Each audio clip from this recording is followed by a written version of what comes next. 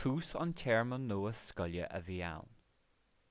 Chonaic Seán agus Liam póstéir spéisiúil ar chláir na bhógraí. Bhí imreoirí nua á lorg ag an bhfoireann amána. Dúirt Liam go labhródh sé leis an uasal ó sé. Bainisteoir Fhoireann amána choláiste Owen. Labhair na buachaillí faoin bhógra. Bharrtaigh siad tríle bhaint as. Labhair siad le bainisteoir na Fhoireanne.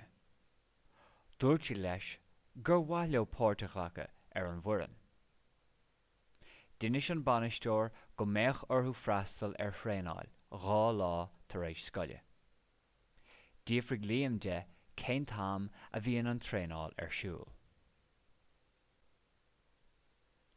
Tar éis scoile an ládár gcionn, thosaigh na buachaillí ag tréanáil. Cha gach duine éadaí spórt agus clogad. D'fhoghlaim siad scileanna amána. Ba é an túsal ó sé an tréanálaí. Bhallaigh an Fhoireann na chéile i mí Aibreán. Labhair an bainisteoir leo. Dúirt sé go raibh bliain hiontach ar fad acu.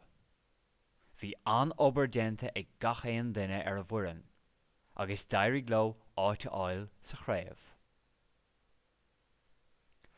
Cruthú póstéir ar fud an choláiste faoin gréibh. Eagraíodh bosanna chun na scoileoirí a thabhairt chuig an gcluiche. Bheadh na bosanna ag fágáil na scoile ar a dó lá na craobha. Iarú ar ghaltaí na scoile tacú leis an bhfoireann. D'imir choláiste Owen agus choláiste Fhoireann sa chluiche ceannais. Bhuaigh choláiste Owen. A dó hocht I gcoinne a dó sé an scóir a bhí ann ag deireadh an chluiche. Bhí sceitiméanaí ar Fhoireann agus lucht tacaíochta choláiste Owen. Bhí brón ar lucht na Fhoireanne eile nuair a d'ordaigh captéin choláiste Owen an corran. Díl na himreoirí ar an scoil. Bhuail siad leis an bríomhaide ag doras na scoile. Bhí sé thar a bheith bródúil as éachtaí na Fhoireanne. Thug sé molla mórdóibh agus rinne sé cóghárdas leo.